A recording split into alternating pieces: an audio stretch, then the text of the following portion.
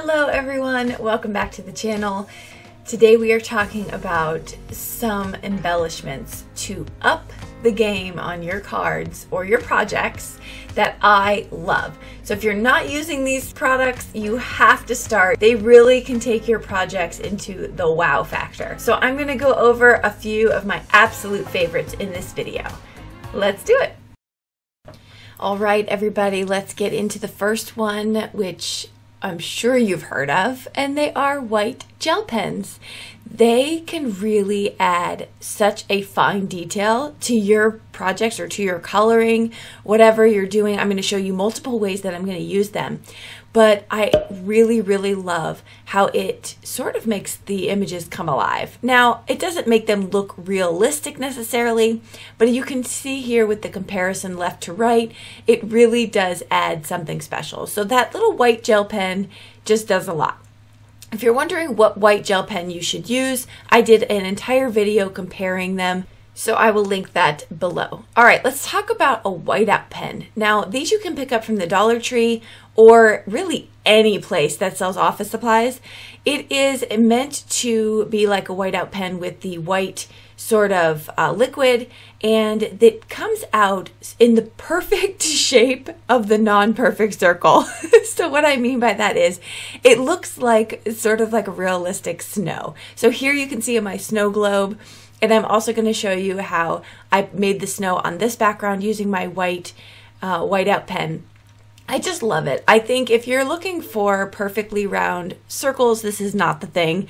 It just doesn't really come out. I guess you can draw the circles perfectly, but when you're just like smacking it down there on the paper like I am, I love it because I can make big dots and little tiny dots, and that's really where it gives the difference in your snowy backgrounds.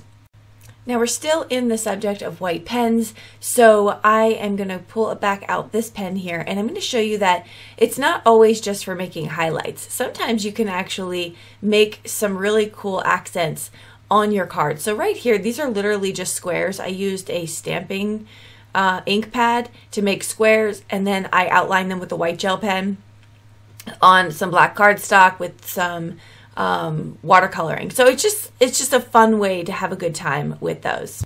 We are moving into the next embellishment pen type thing, and I have to tell you, I don't know. Listen, let's just get it out in the open. All of these are my favorites. That's why I'm showing you them. But boy, does this snow marker have a special place in my heart. I have found so many ways to use it. So the first one you saw, the little pug was in a cup with some Frappuccino. This one is, I'm using it as beer foam on this card. Here you could see such a awesome effect. It really does. It gives you that's the wow factor for me. It gives you like this three-dimensional thing on your card. I've used it as poodle's fur. I've used it as the caps for the waves in the ocean, so you can check that out here. It's just such a great thing to have in your stash and to use in multiple ways. I'm sure there's many ways, I didn't even mention it, that you can use it. Now let's talk about the glitter pen. Now, I don't have too many examples using the glitter pen because it's so simple. It's a pen that you squeeze out some liquid, and it has a very sparkly shimmer. Now, there are multiples on the market, and I have used pretty much all of them. And I really can't tell you a big difference between the glitter markers that I've used. The sparkle pens, they all have the same concept to them. I think it's just one of those things where companies just want to come out with one that has their name on it, because I really haven't found one that I'm just like, this is the end all be all glitter pen, you should use this one.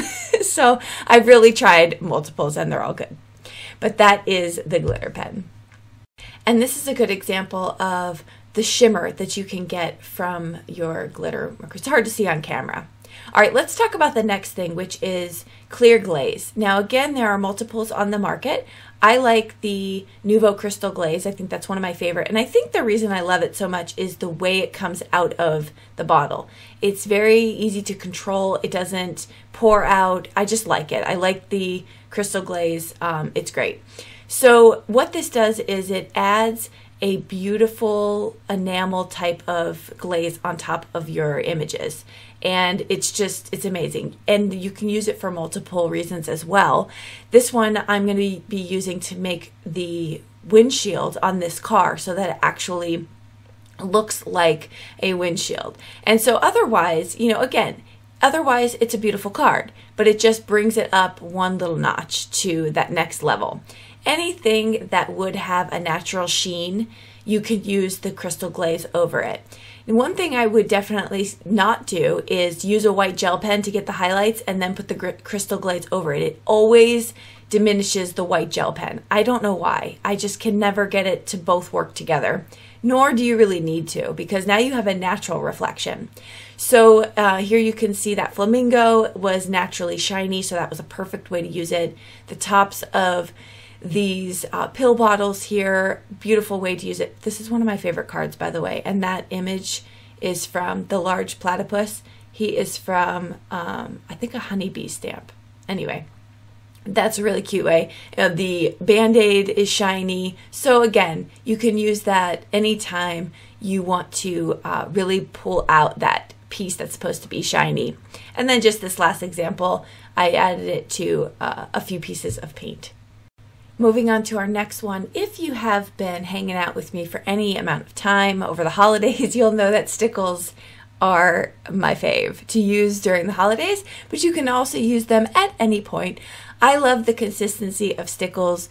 Stickles are like an enamel dot, except I don't use them as drops. I use them to accent pieces of my imagery.